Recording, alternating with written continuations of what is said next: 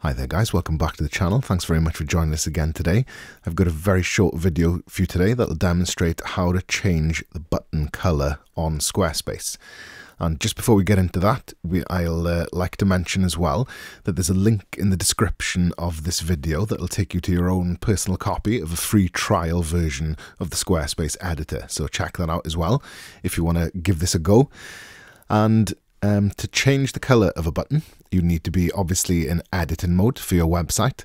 And what you'd need to do is obviously go to somewhere where you can see that button and hit this little paintbrush in the top right hand corner. So that little symbol there will take you to the Site Styles menu. And from there, you'll be able to navigate to colors and then edit the palette of your website. So Squarespace uses a palette system, and then it applies colors to various objects throughout your website based on the palette that you design here. So when you click on Edit Palette, it takes you through to this little window, and you'd be able to identify then which of these colors is currently applied to your button. So mine's currently red, and obviously one of those is very obviously red that I've got currently selected. And if I edit that particular shade of red to maybe, like black, you can see that that takes effect on the button there.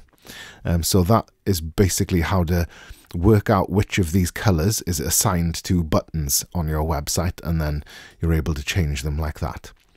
So it's a very simple way to change, and then you've got obviously the full spectrum of color down here, and then the shade picker at the top here, so you can go from light to dark or whatever you need.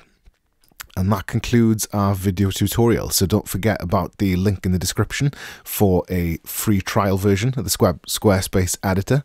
And if you like this kind of content and you want to see more, you can give us a like and subscribe to the channel.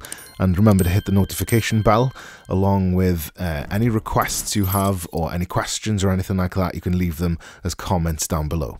Thank you very much.